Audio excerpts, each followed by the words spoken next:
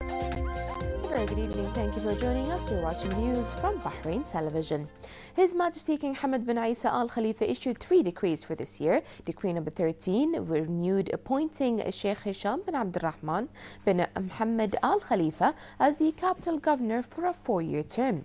Decree number 14 appointed Dr. Sheikh Sabah bin Hamad Al Khalifa as Secretary General of the Constitutional Court, and Decree 15 stipulated subordination of the Tenders Technical Affairs Department to the Assistant Secretary General of the Tenders Board.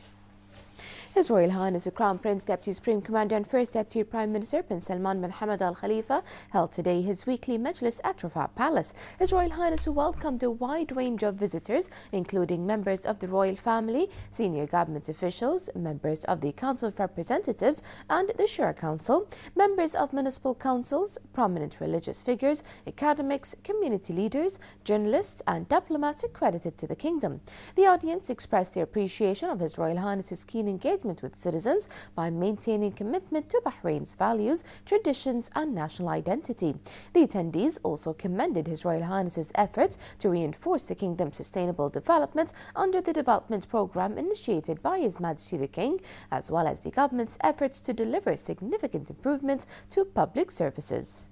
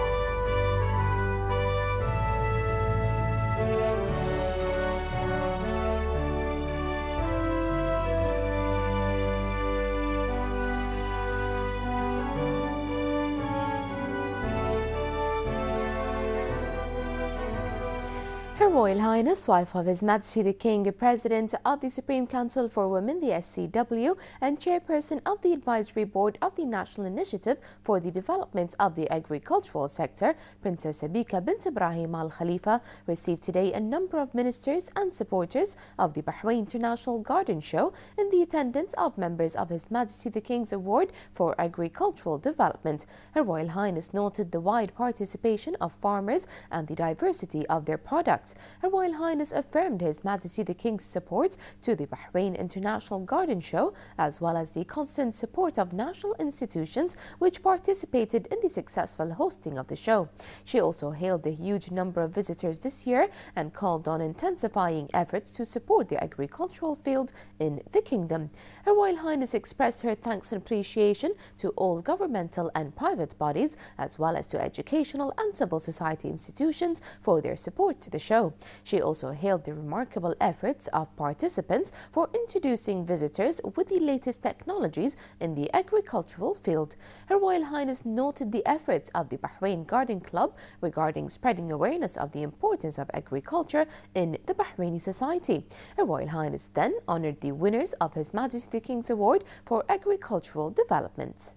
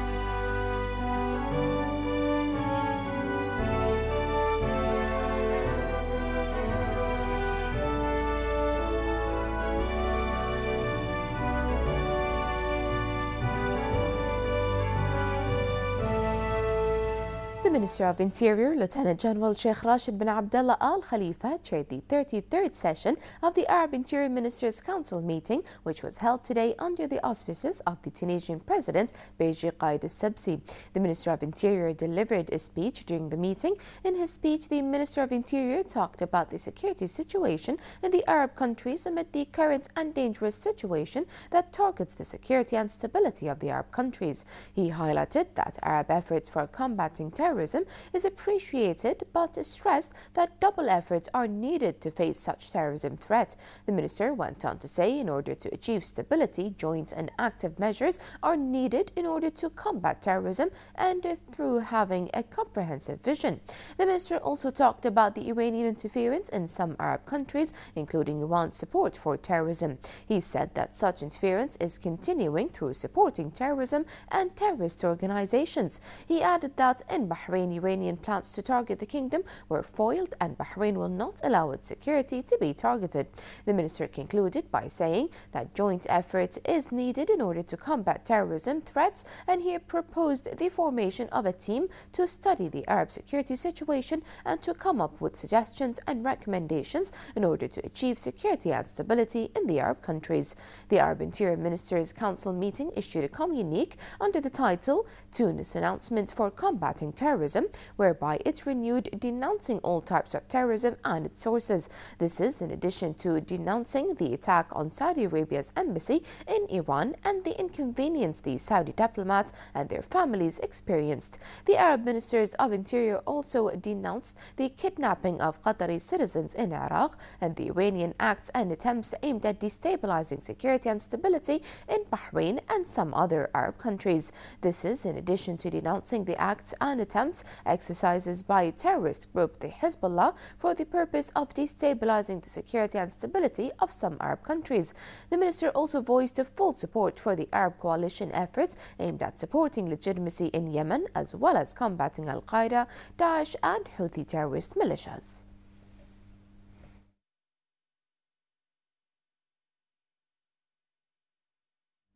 On the sideline of the 33rd session of the Arab Interior Ministers' Council that is being held in Tunisia and chaired by the Kingdom of Bahrain Interior Minister Lieutenant General Sheikh Rashid bin Abdullah Al Khalifa met with Saudi Crown Prince, Deputy Prime Minister and Honorary President of the Arab Interior Ministers' Council, His Royal Highness Prince Mohammed bin Naif bin Abdulaziz Al Saud. The meeting discussed Arab security coordination and cooperation to face security challenges facing Arab countries in line with the deep-rooted historic relations between the two countries and people. Lieutenant General Sheikh Rashid bin Abdullah commended the efforts of the Kingdom of Saudi Arabia in combating terrorism and supporting Gulf and Arab security. He also noted the importance of reinforcing joint cooperation towards further cooperation to unify efforts so as to eliminate terrorism and extremism ideologies. The Interior Minister also met his Egyptian counterpart, Major General Majdi Abdel Ghaffar, in which he highlighted the support of Bahrain to the security procedures taken by Egypt to fight terrorism and extremism to dry their sources. He highlighted that Egypt represents the strategic Arab depth through its supportive stance for Arab security and stability, asserting the support to Arab solidarity and the reinforcement of cooperation process in all fields, especially security. The Egyptian Interior Minister expressed his thanks and appreciation to Bahrain's supportive stances to measures taken by Egypt to protect its security and stability and fight all types of terrorism out of the existing brotherly ties. The meeting discussed development of security, cooperation and joint work. Lieutenant General Sheikh Rashid bin Abdullah also met with his Jordanian counterpart Salama Hamad, in which he stressed the importance of ongoing security cooperation and coordination between the two brotherly countries to tackle regional issues. The Interior Minister hailed the strong brotherly ties between the two countries in the eras of His Majesty the King and his brother His Majesty King Abdullah II ibn al-Hussein. The meeting discussed the developments of security cooperation and coordination and topics of common interest. The Interior Minister also met his Tunisian counterpart, Mr. Hadi Majdoub, in the presence of the General Secretary of the Arab Interior Ministers' Council, Dr. Mohammed bin Ali Kuman. The meeting discussed security, cooperation and coordination and topics of common interests.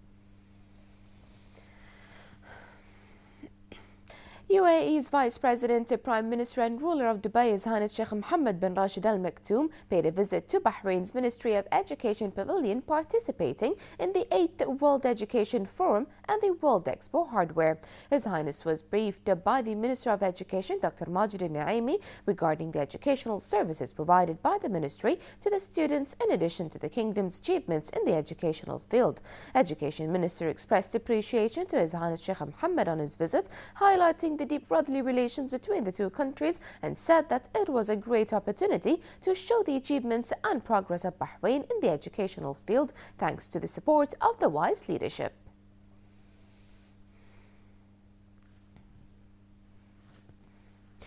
This is Bahrain, the international exhibition which showcases the kingdom's rich diversity, has announced that it will become This is the Arabian Gulf at its next international conference in Rome, Italy in the few months' time. Daniel DePorto brings us more in this report.